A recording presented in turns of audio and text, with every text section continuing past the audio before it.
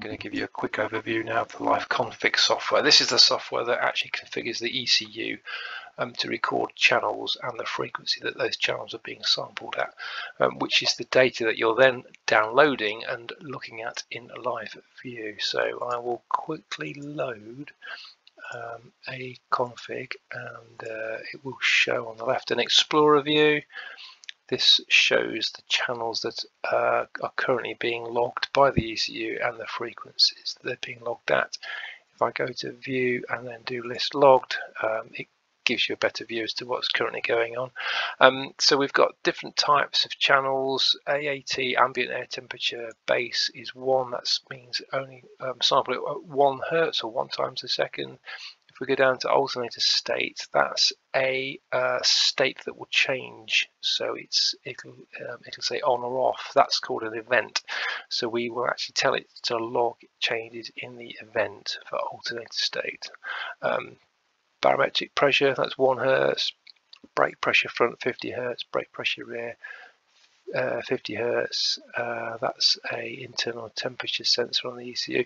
So you can see down here I've got various parameters and I've got different values. I've got this base column here, and I've got a knock column here. So for example, cylinder 1 knock, when the engine's ticking over, it's in base mode because it's not under high load and there's no knock. Hopefully it will sample at 50 times a second. If we go across here to the knock column, if knock is occurring, I'm then telling it to sample at 1000 times a second.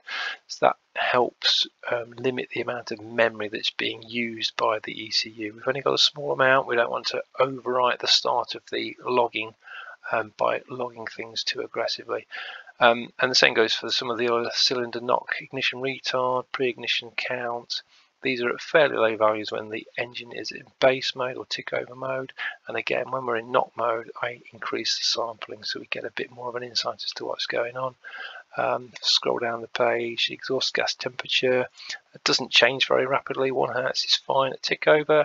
At high load when the engine's being driven, 5 Hertz is fine. I'm not too worried about tracking that 1000 times a second. And that basically is it. We can change any channel to record at different frequencies depending on the mode. So we've across the top we've got base, that's tick over. Enhanced mode I'm not using. High load is when the engine is under high stress, it's being driven flat out. Lift off is when you've lifted off the throttle, you can tell it to record things at a different frequency. Traction control, obviously when there's traction events then you can tell it to record at high frequency. Knock, self-explanatory. If there's knock events going on, let's record things at high frequency. Pit launch, we don't have a pit button on the car to reduce the speed, but we do have launch control, so I am using that to record some of the channels at high frequencies during launch. And gear shift, if I go down to gear voltage, when there's a gear change taking place, I'm actually logging the gear voltage from the potentiometer on the gear barrel 1000 times a second. When the engine's just sitting there ticking over, it's at 5 times a second. That's quite useful for having a more detailed look at the accuracy of the gear shift, gear up and gear down, and allows you to do some fine tuning to some of the timings in the gear selection settings. So I'm doing all sorts of things down here. Knock control active, rev limiter active, rear left damper, rear left speed. Again, when the engine's ticking over, 5 times a second is more than adequate. And then we change that frequency to 20 Hertz when the car's being driven.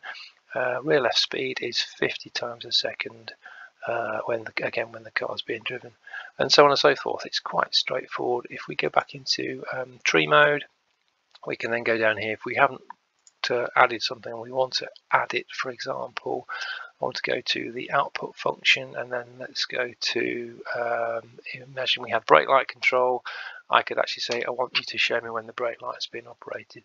That would then change and say event, and then if I save that back to the ECU in the future, when I brake and the brake light comes on, it will record that as a on or off in the data, and we can see that when we're using LifeView to analyze it.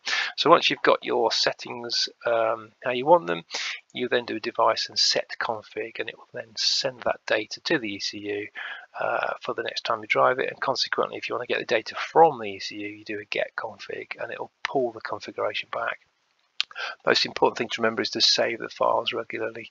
Do file save and give it a date and in the file name, so that you've then got lots and lots and lots of different files that you can go back over time. It shows you the config you were running on that particular date, and it allows you to backtrack if you think you've started to log something differently to how you did before and you're actually missing out on some data. But that basically is a LifeCfg. Very easy to use, very nice interface, quite straightforward, and I'm finding it very useful.